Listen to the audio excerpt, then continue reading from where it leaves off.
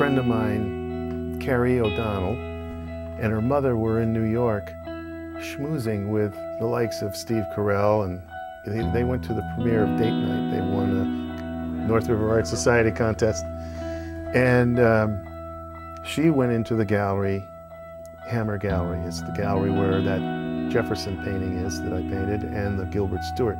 She went in and she grabbed a couple of catalogs and came home and brought the catalogs to me, and I went through the just little catalogs, and I saw this painting of these two women and just caught my eye. I knew right away I would love to paint these two women.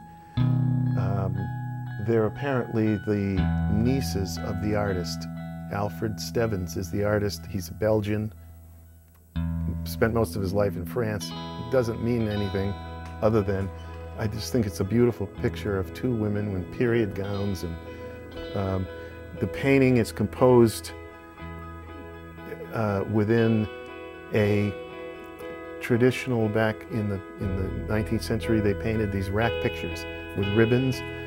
I think Martha Stewart does the rack thing with, you stick letters in them, letter racks they're called. And this kind of reflects some of that, where the ribbons are cut, but the letters are still there. When the stamps are finished, well, you'll see the stamps here, everyone's looking at this Japanese mask.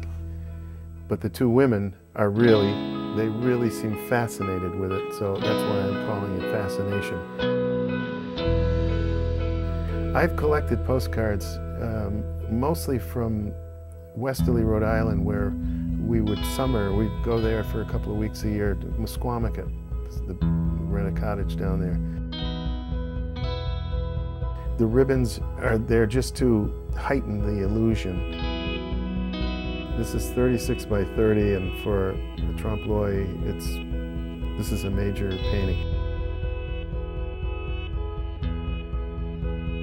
There are many of those moments. I had them with this particular painting here, this painting I call Fascination.